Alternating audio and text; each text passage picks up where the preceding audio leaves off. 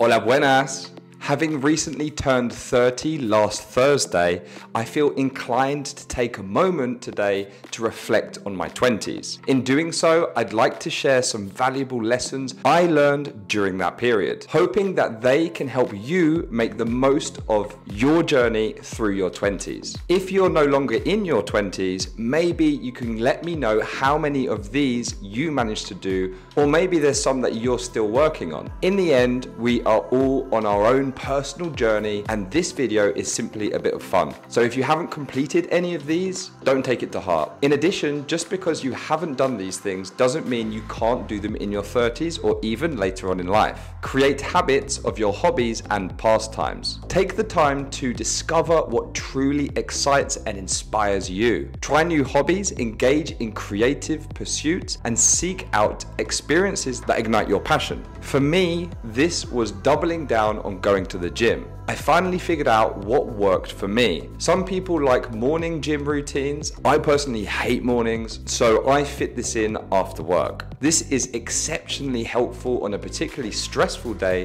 when I feel I need an outlet to let out the stress and anxiety of the day. Consider your health and wellness. This is related to the previous entry and goes for both physical health and mental health. Establish a foundation of healthy habits by maintaining a balanced diet, staying active, and nurturing your mental well-being. Take care of yourself now, and it will have long-lasting effects later on in life. Focus on personal growth. Invest in self-improvement by setting goals, learning new skills, and working on personal development. Use this decade to enhance your abilities and shape your character. I used my 20s to accept who I am and surrounded myself with people I wanted to be associated with. When you're very young, it's difficult to pick and choose who you stay in touch with. You go to school, you do your work, and you go home. In your 20s, you have the time to build your identity and come to terms with your own limitations. This leads us nicely into our next point. Build a strong network. Cultivate meaningful connections with like-minded individuals who share your interests, values, and aspirations. Surrounding yourself with a supportive network can open doors and create valuable opportunities. On the flip side of this, detach yourself from detrimental connections with individuals who impede your personal growth and well-being. Severing ties with toxic individuals can alleviate problems and enable positive progress in your life. Some people are just long, cut them out. Take risks. I was actually going to say take calculated risks for this one, but actually, if there's one point in your life when you can make mistakes, this is it. You can afford to make silly mistakes in your 20s. We're not talking about getting a girl pregnant or drink driving. Be sensible in those regards, but don't be afraid to step outside of your comfort zone and pursue ambitious endeavors. At the end of the day, the worst case scenario is that you end up back with your parents or with a legal guardian. I mean, in the end, risks can have the potential to lead to growth and personal fulfillment, even if the final result is not what you're particularly looking for. Learn to do personal finance. Start developing good financial habits early on. Learn about budgeting, saving, and investing to secure a stable financial future. Making smart choices in your 20s can set the stage for long-term financial success. I'll be honest, I probably started this one a little bit too late, and quite frankly, in my early 20s, when you're working in a part-time job, it's the last thing that's on your mind. But in hindsight, if I could go back, I'd have read more books on personal finance, watched more videos, and started an investment portfolio far earlier. Embrace failure and learn from it. Don't let fear of failure hold you back. Okay, so for just a moment, imagine you're a baby.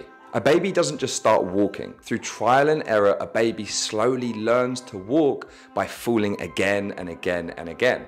When we fail, we feel bad and we punish ourselves, which is not the right mindset to have. Embrace challenges, learn from your mistakes, and use setbacks as an opportunity for growth. Developing resilience and a positive mindset is crucial. It's okay to have off days, but after that day ends, wake up the next and tackle it head on with a game plan. Nurture relationships. Invest time and energy into fostering meaningful connections with friends, family, and romantic partners. Building strong relationships can bring joy, support, and a sense of belonging. Personally, I've had some difficulties coming to terms with this one myself. I have always struggled to open up and build meaningful connections, but it's something even to this day I'm working on, and I have genuinely good intentions. Accept help from others. I think it's very easy to be prideful and want to stand on your own 2 feet and say that you did this for yourself and no one else helped you. Take a moment and reflect on that idea.